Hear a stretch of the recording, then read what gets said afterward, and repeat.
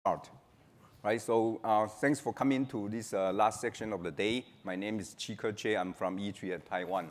So what I'm going to talk about today is this new service, what we call physical machine leasing service. Now, physical machine leasing service is also known as HaaS. I think some of the talks also use this same term, HaaS, to talk about a service that allows a tenant to rent what we call a physical data center instance that allows the user to get a set of servers and then a set of storage volumes attached to the server. And then you have a physical network that connect their physical servers. So why do people want HaaS? Because they probably have their preferred hypervisor. So they don't want to use hypervisors that Amazon or Microsoft provide. Or they just want to do container-based virtualization. They don't really need hypervisor-based virtualization. Or they just want to use the bare metal to do big data analytics, DNN training, or high-performance computing. All the kind of server they are using are just not suitable for virtualization, like microserver or ARM-based servers. So traditionally, we have IaaS service, right? In the basic unit of rental is to rent a virtual machine. Now, it is the service provider, IaaS service provider, that owns the hardware and manages the hardware. Then we have a co-location. Like the service provider basically provides space, electricity, and network connectivity. So the basic unit of rental is a rack space. Now, in this case, it's a user that owns and manages the hardware. What HaaS is about is that the basic unit is a physical machine. You get to rent a physical machine. Now, it's a service provider that owns the hardware, but it's the user that rents the hardware and manages that, right? That's the difference. So the service model of HaaS allows a user to submit a reservation request, and that reservation request will consist of a set of servers. Now, each server can have its own unique hardware specification, CPU memory, and BIOS, BMC, PCI device, and OS configuration. And then you also have a set of storage volumes attached to the servers, and you can specify a set of IP subnet to connect all these physical servers, and maybe a set of public IP addresses assigned to some of the servers, and as well as their corresponding firewall policies. The key thing here is that when I'm a user and when I'm getting a HaaS service, I'm remote from that physical data center that actually houses the physical server. So as a user, I need to be able to remotely sort of to acquire this server and monitor and then install operating system and application on these servers. So this is a key requirement of HaaS. Now, in this world, we have the guy who's actually providing the HaaS service called HaaS provider, and the guy who actually uses the HaaS service called HaaS tenant. Right? So in terms of the technology to build such a HaaS service, you need something at the deployment time and something at the runtime. So at the deployment time, when a user acquires a physical data center instance, PDCI, then you need tool to do server provisioning, to do provisioning for storage and then to provisioning for network. And in particular, with respect to the network, like imagine that you have a bunch of servers, and then you want to carve out some part of it to one tenant, another part of it to another tenant. So you need some technology to isolate this tenant from each other. And remember, in this case, the servers are supposed to be owned by the tenants. You're not supposed to put any lines of code on the server. So it has to be done in an agentless fashion. You cannot install any agent on this server, and then yet you can still provide the proper isolation among them. And then you have a runtime component. Once I get when a tenant gets a PDCI and the other tenant gets a PDCI, then I should be able to monitor this PDCI the way I want it. And also, we need something called IT hardware lifecycle management for this HaaS provider. Then I need to sort of prepare this server and lease them out. And when they return, I have to clean them and so on. That's what we call IT hardware lifecycle management. Now, the server provisioning component of this HaaS solution that we are developing is called BAMPI, so the bare metal provisioning from ITRI. That's where I come from. So what it does is it addresses this pain point of setting up the hardware and firmware and the first operating system on bare metal OS. In this particular conference, we have multiple talks to talk about similar issues. Except that we think that our tool is probably maybe among the best in all these bare metal provisioning tools. The reason is very simple. The assumption that we make is the least. So what we are assuming is the following. Like we have a set of servers. Each server has a NIC, and each server can have multiple NIC, and each NIC has its own MAC address, okay? And they are somehow connected in some way physically by the on-site engineer. That's the given situation. And we are going to automate the rest. And so what can we do? we can extract the physical connectivity between servers and switches automatically, right? So I get to know which NIC card of which server is connected to which port of which switch. So that's what we mean by the physical connectivity between servers and switches. And I can configure IP addresses for a particular NIC card according to certain policies. So for example, I have a particular NIC card connected to slot number 14 of switch number 2.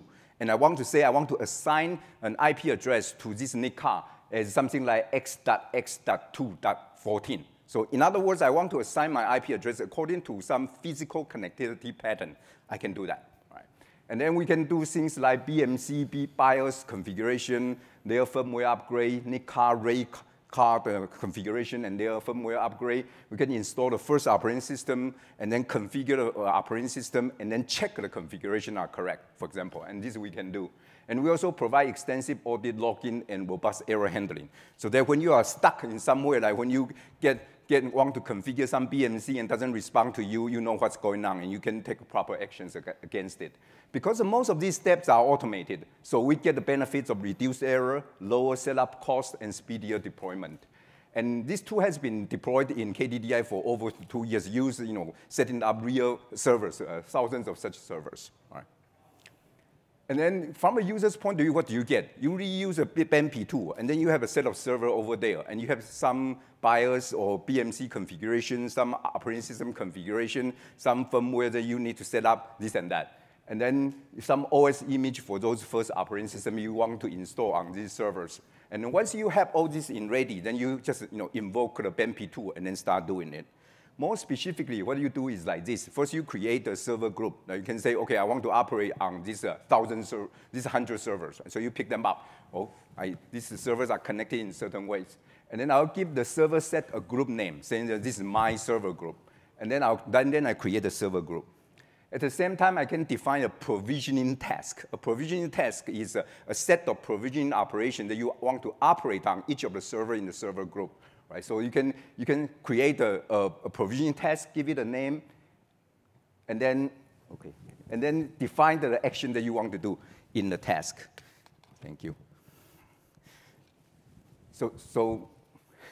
So each action in the provisioning task could mean what I just said: configure certain BMC option, BIOS option, upgrade the firmware, blah blah blah. You can define a task that you want to do.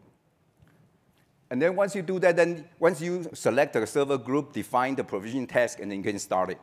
And once you start it, you can monitor it. That's a good part about BMP. You don't just do it and then get in the dark. You don't know what's happening. Maybe something happened, maybe something don't happen. But this gives you the progress and progression monitoring. You know exactly which operation of which provisioning task on which server, and their status and their progress. And then for each of the provisioning operation, you get to know the result and its status, and you can zoom in and see what's happening there. All right. So that's very handy. So the unique features of this BMP tool is the following. The first of all, what I just say, you can assign IP addresses to NIC card according to some physical connectivity. That comes into handy when you really want to sort of like locate the specific servers or specific NIC card. And you also can run on this server that are located in multiple level 3 subnets. So that means that we use this DHCP relay technology that allows you to go to do this PXE boot across routers. And then we also leverage IP multicast technology to reduce the amount of time required to boot this disposable and first OS. And finally, we have transactional support. This is very important for remote operation. So imagine you are a user of HAS, and then you are provisioning your servers, and out of the blue something goes wrong, but you are outside the data center, so you have nowhere to go. So in order to solve this problem, everything has to be transactional. Either it happens or it doesn't happen. So it will provide that kind of guarantee for you. Right? So this figure shows the effectiveness of multicast. Like I said, that in all the server provisioning tasks, booting the OS is the most time-consuming part. So in this figure, x-axis is the number of servers. Y-axis is the time required to boot the disposable OS and the first OS. The blue line corresponds to the one that use IP multicast. So the amount of time required pretty much stays flat, regardless of the number of servers that you want to provision. Now, if you don't use IP multicast, the red one, the overall time would increase in linearly proportional to the number of servers that you want to provision. So we also, like I said, we test this. We already use it in KDDI for multiple years in multiple data centers to set them up. And in one particular instance, we applied this to 80 servers, and it reduced the amount of time to do all these things on the left, not just put in the OS, all these things on the left from 288 man-hours down to 1.5 man-hours. So it's a significant reduction in the amount of time required to do this bare metal provisioning. And then the other component in our HaaS solution is the network part, right? We just talked about the server provisioning. Now we are talking about the network provisioning. It actually has 3 unique features. One is this physical network server connectivity discovery. That's the one I'm talking about. Which NIC card of which server is connected to which port or which switch. We can know that, all right? The second thing is we do this VLAN-based inter-tenant network isolation, right? In a HaaS solution, you need some sort of isolation among tenants' PDCI network, and you need to do this in an agentless way. So we choose VLAN. Right? And the third thing is some kind of monitoring and the problem shooting the technology called tenant-aware multi-resolution network traffic analysis. So the first thing is this server switch connectivity. So what's the problem? So let's say I'm running a server, and usually this server has multiple interfaces, and each interface is abstracted into an ETH interface. So or I already know ETH1, ETH2, ETH3, and somehow I know ETH2 seems to be problematic, and I want to get some on-site engineer to replace that NIC card. But the problem is I don't know which one is ETH2. So what I need to know is to say that, okay, I can associate the MAC address associated with the ETH interface. And I can also say that that particular MAC address is connected to which switch port through that physical connectivity discovery. So in the end, I get to know that for a particular ETH interface, it's actually connected to switch number 13, port number 4. And I can go to the on-site engineer to tell me that replace that NIC card that's currently connected to switch number 14 and port number 4, that one. So that's the thing that we can do with this technology. Otherwise, it would be very difficult to manage the physical connectivity of a HaaS service. And the second component of this Peregrine technology is it does this VLAN-based load balancing. So what's the idea? So imagine that you are running a HaaS, and you have like 500 servers connected in some way in the network. And then you use VLAN to isolate them. So pretty soon that you probably have like 10 tenants, and each tenant is using like 5 VLANs. So right there are 50 VLANs running on top of this physical network. What VLAN-based load balancing is to say that we are trying to spread out these 50 VLANs on the physical network in such a way that the traffic loads on the physical networks are balanced. So that's the idea. So how do we do that? So just to give you the general idea. So we can say, okay, the first tenant comes along, it uses the red part of the physical network. And the second tenant comes along, I try to spread out. So we have the green parts. And then the third one further, I spread them further out. And the fourth one is the purple part, and so on. So that's the idea, that when I'm placing these VLANs on the physical network, I try to spread them out so that you can make more effective use of the physical resources of the network, right? And then with this, we can actually show that through simulation in a larger network using leaf and spine architecture, that we can achieve a factor of 2 to 5 overall capacity improvement if you use this VLAN-based load balancing, as opposed to if you just use a single spanning tree architecture. Right? Okay. And then the third component of Peregrine is this idea of tenant-aware network traffic analysis. The use case is the following. So say I'm running a HaaS, and I have 10 tenants running on my system already, right? And then one of the tenants calls in and say, how come my network is really slow? Somehow my network is slow. Can you tell me what happens? So a HaaS operator is supposed to find out the root cause and fix the problem and report back. Hopefully within a couple of minutes, like 5 minutes, you should report back what's happening there. So this tool is meant to solve this problem. So how do we do that? So before we do that, what we need to do is to figure out the physical portion of the network that are used by a tenant. But currently, most existing data centers use MLAG architecture. And MLAG, as you know, they use hashing algorithm to determine the physical sort of underlay paths used by specific network connection. So as a result, most network administrators actually don't know, which network connections are actually going through which physical network link. And we are able to solve this problem by doing this intelligent discovery of how this hashing algorithm works and so on. So this figure is just showing that in a particular instance that we try, between a pair of servers, there are two network connections. On the left is using port 60,000, and on the right is using port 60,001. The same pair of host servers and two connections going between these this pair of servers. And one has a performance about 930 megabit. The other has about 550 megabit. And the reason is because these two connections going through two different physical paths. And we are able to identify them. And one of them going through bottleneck link, and the other guy doesn't go through the bottleneck link. That's why the left-hand side guy is running just fine. And the right-hand side guy actually running into a bottleneck, and that's why it's slow. Even though these two connections are running between the same pair of servers. Right?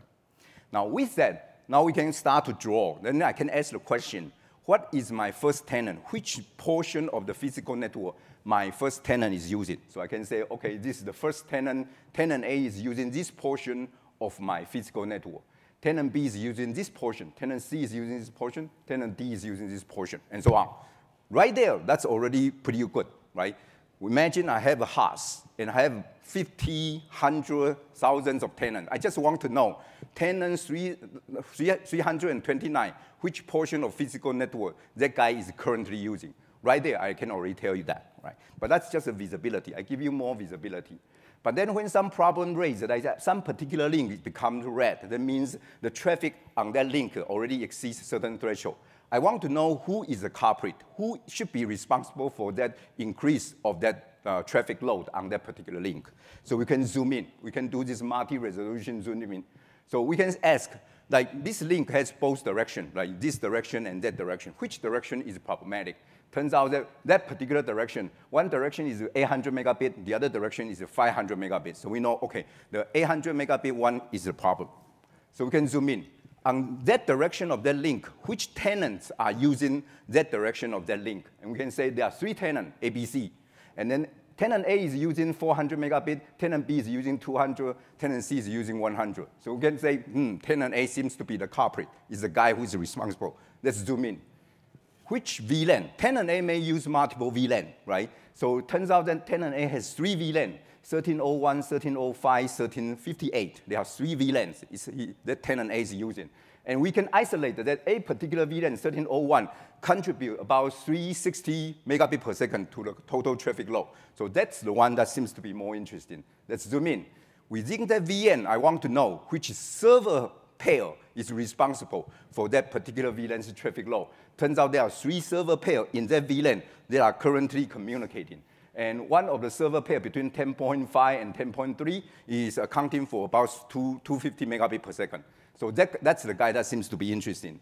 And what do? We want to know between that server pair which network connections are actually flowing. So I can tell you there are three network connections between that server pair.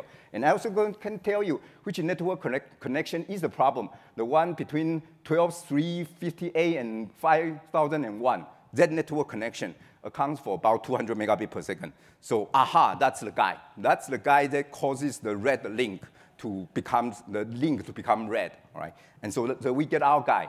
And now I can redirect the traffic between this network connection to Wireshark or TCP dump to do further analysis. I can do interactive analysis. Or I can redirect it to a deep packet analyzer. I can know which application type and which workload is actually running inside that particular network connection. And all this process is what we mean by tenant-aware, multi-resolution network traffic analysis. Coming from a particular physical network that become overloaded, I can tell you exactly which network connection is the problem, and I can tell you what's going on inside the particular network connection. All right? And then other than these two, server provisioning and network provisioning, we also have PTCI monitoring and management. It's a tenancy aware. It's allow each tenant to monitor its PTCI and the operator to monitor all PTCI. And we also have a set of operational support tools just to make this whole thing more usable, right? And this is a comparison between our ITRI HaaS solution and OpenStack, Ironic, and IBM soft layer. So on the left, a lot of these features are already existing in Ironic. So in the future, we probably will leverage Ironic feature as much as possible as opposed to roll our own. But there are certain interesting features that I believe that most existing tools do not provide, something like OS configuration and check, and competency provisioning task, and tenant-aware network traffic analysis, and load balancing technology. So this is my summary. Basically, I want to emphasize that to build a HaaS solution, there are actually 3 technical challenges. One is how do you provide state isolation and performance isolation in a scalable and agentless way. That's one. The second is that how do you enable HaaS tenant to remotely use this PDCI. And third is how do you provide this HaaS provider a glitchless management of all the physical resources like server, storage, and switches. And ITRI HaaS is one such solution. So I'm slightly running out of time, so I'm going to give you a short demo on how to do this. Escape. So escape, and then go to this. So this is about 3 minutes. So what it does is just to give you a feel of how you can actually lease a PDCI. So the usual stuff, just enter some username and so on. And then you can select, you can select the server that you want, like big server, small server, and then you can select, like maybe you have multiple places, like in west side of United States and the east side of the United States, and then you can set up storage, like you can hard disk or SSD and the actual size, and then you can set up the network with, then you can set up network how to connect these servers. Right, there are 3 choices: it's new network, simple network, and existing network. And then just do it. So if you want to know more about this, you have to talk to me afterwards. And then you can add this leasing, just like you go to e-commerce site. And then once you have this order, then you can say, start, I want to execute it. Confirm the order and start to provision. And then you can start doing provisioning. And so why is provisioning? You would do all those things that we talk about, like maybe you want to get servers and you want to set up this BMC and BIOS, RAID card, NIC card, and so on. And this particular demo basically just shows that we have 2 PDCI. One is called Jim's PDCI, the other is called Kaku's PDCI. And in this case, if we want to show they are isolated. So Jim 1s cannot pin Kaku 1. Jim 1 is the only node in Jim's PDCI, and Kaku 1 is the other guy. And then later on, we can show that there's an action side. You can configure, once you get this PDCI that you just subscribe, you can configure its BMC. So you can select a profile, that's like provisioning task, and then you can comment on it, and then you can start running it. And while it's running, it will show status and so on. And then in the end, every provision operation will leave a log entry in the audit trail. And then you will use it to do retry, to cancel, and to clear. Right? And finally, we can configure it, and it indicates that it's complete. Right? And finally, we can return it once we are done. So, yeah. So in the interest of time, I'll stop here. And then I'll leave this, pass the control to my colleague in KDDI. So what do? Just say,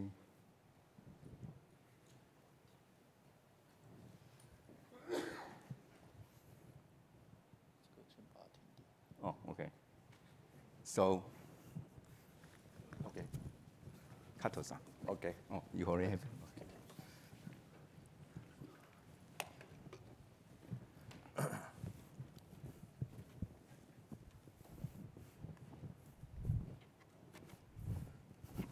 Okay. Hi, everyone. My name is, I'm Masato Kato. I work in a platform technology development section of KDDI. Since joining KDDI, I have been in charge of developing infrastructure service. The current main task is charge of the architect of infrastructure, design, supporting thousands of servers in KDDI cloud service.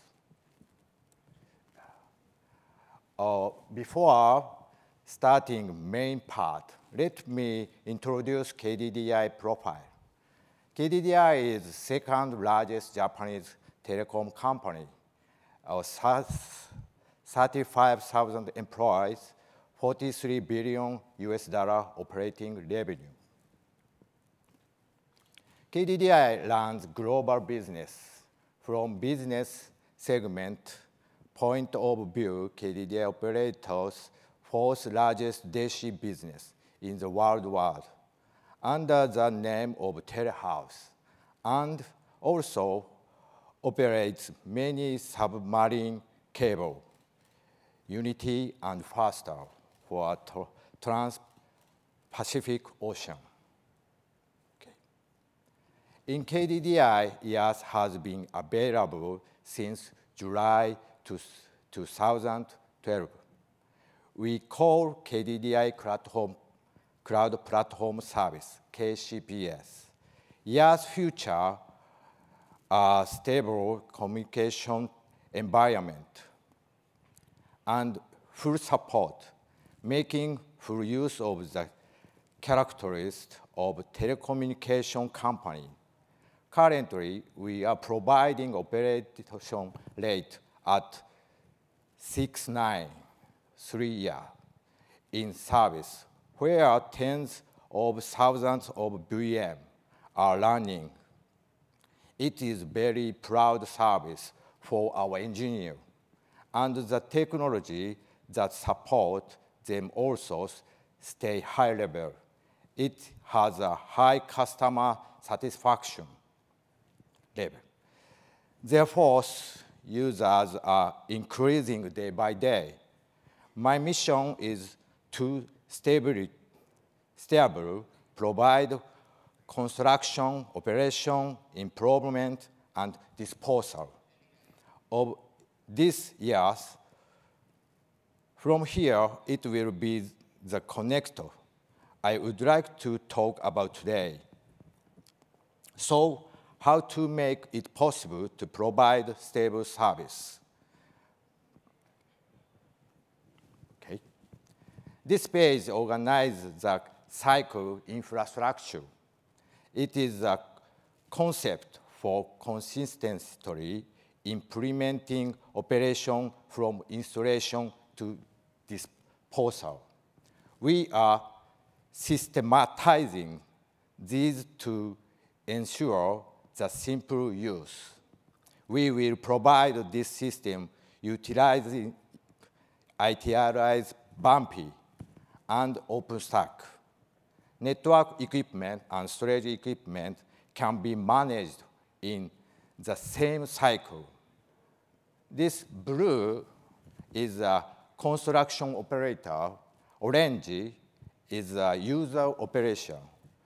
Each status is divided into 6 status, starting by installation the equipment and turn on the power, acquiring the environment of servers and necessary nodes. Finally, the operation will start after the construction. Sometime maintenance and disposal phase will be needed.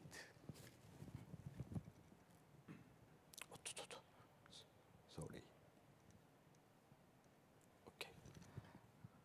We call our HaaS core engine HMS, HaaS Management Suite. This is our HMS architecture. HMS is largely composed by 3 components: IPC component, Bumpy, and III. IPC for user interface, lifecycle management, task control. It is also possible to control hardware device controlled to OpenStack or hardware directory.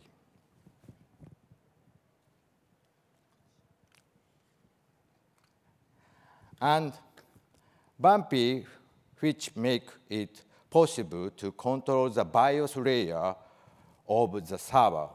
IIII is configuration management database server.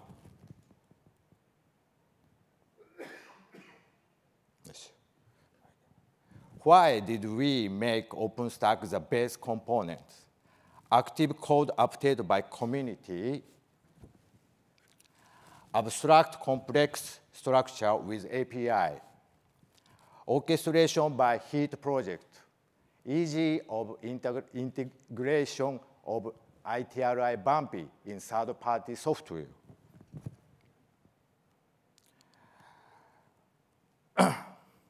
For the reason we chose OpenStack, this is why we are able to realize it quickly and reliability.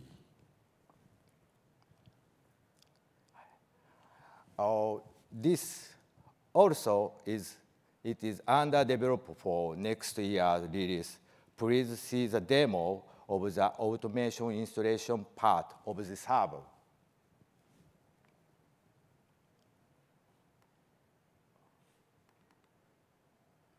Okay.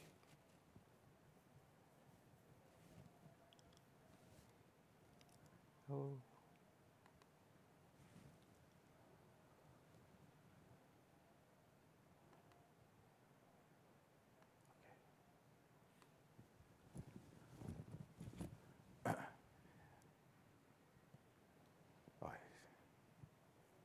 This is login portal gamen.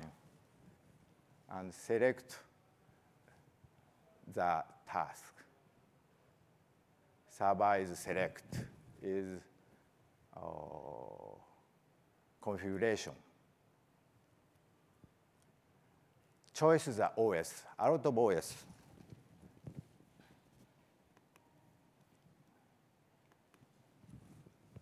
Bare metal support multi-type of operation system, Windows and Red Hat, VMware.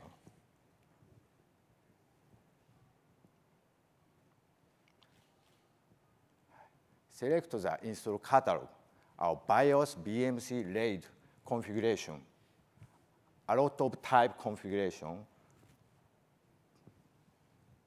select it.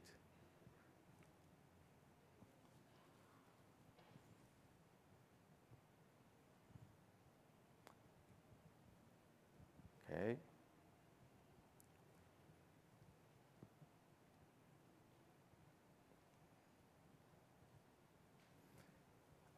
This is checking a job status. Finish the release bare metal server.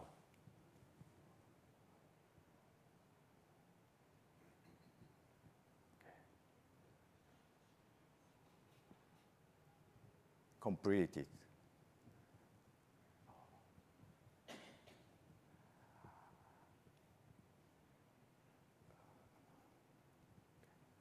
This is create catalog. User catalog is make.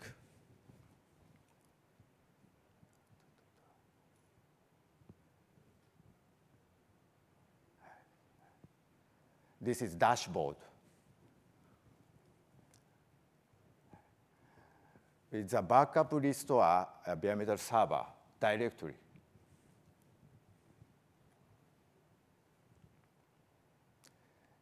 Task schedule management. Yes. Change the schedule and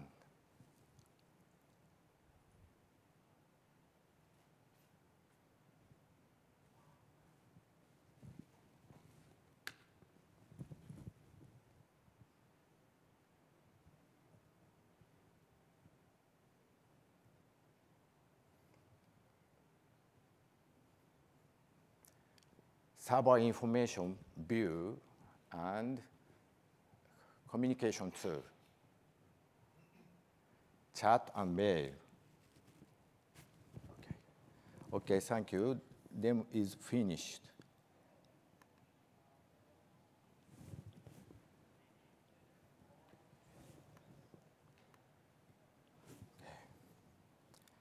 The efficiency of building time in constructing 80 servers 2 weeks for preparation become 0 days. 10 people working become 2 people. It is possible to shorten the time required for 3 days to 15 minutes. Also, by automating various tasks, it is possible to construct a system that is uniform without setting mistake. Okay. We made automatic construction at Raspberry Pi as an integrating effort. Connecting the camera to Raspberry Pi without OS, we installed an operating system with HMS and automatically build a system that runs containers and streaming delivery. I think that can be applied to maintenance and management of small devices, such as IoT device in the future. By applying HMS and linking with OpenStack, we can centrally manage a wide variety of devices. It is our goal to fully control all hardware devices with the API. Thank you. I will return to Dr. Che. Okay. So that's it. There's 2 parts of this talk. Are there any questions about either part of the talk? In terms of the servers, is it quite server dependent? At this point, yes. Yes, we have to require sort of a cooperation from the servers. There are certain, minute details that we need their cooperation, and there's some BMC support and so on. Yes. Yes. The last slide of your demo, how did you change the structure of the server? His or mine? His. Okay. Can you say it again, the question? In the last slide of your demonstration, you said you can change the infrastructure of the server.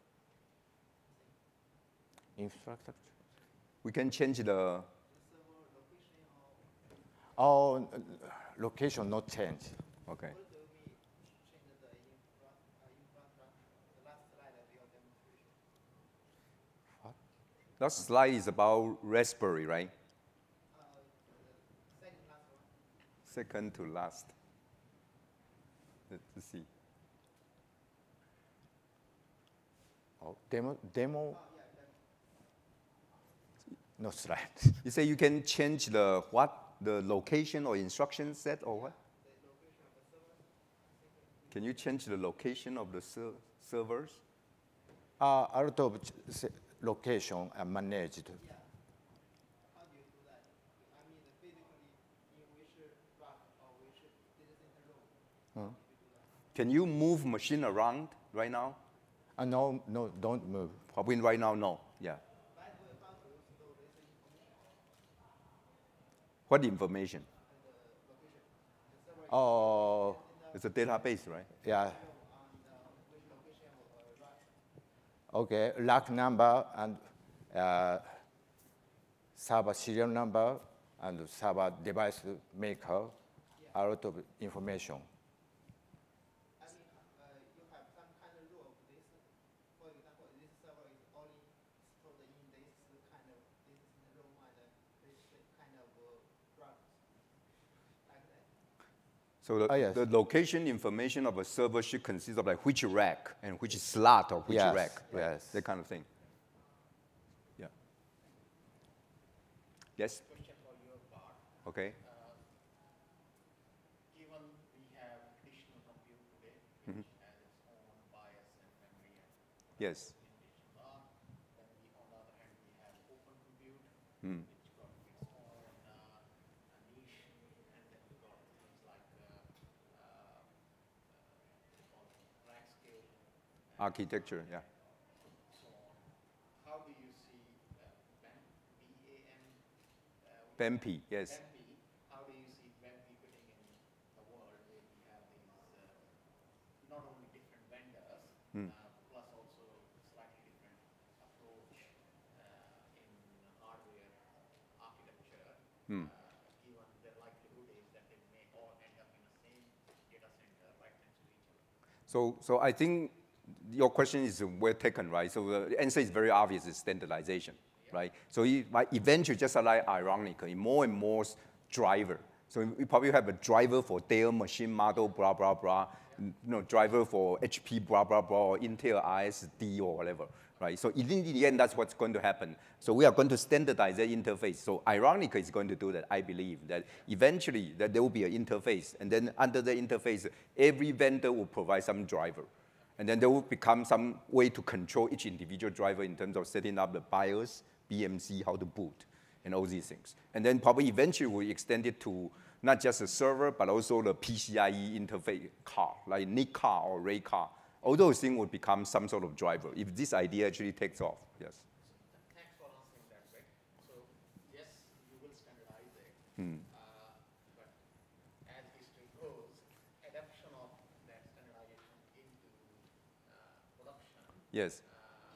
kind of tend to depend on the need and depends on how much willing other parties are. Yes. So, have you got to a stage where you have this, in principle agreements that this is the way you will go, or do you see other? So right now, I have to be honest, we don't have them many experiences with different kinds of server vendors.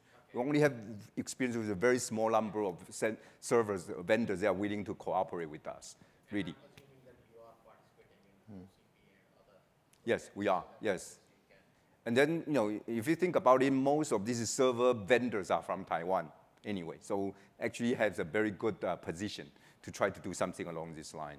So if we want to actually standardize this thing, but the big deal is really whether there's a big pool from the user community like KDDI. If KDDI say this is what I want, then the server vendors will listen.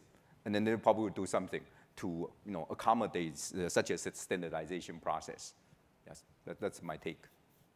Yeah. All right, so if there's nothing more, then thank you very much for sticking out to the last. Thank you.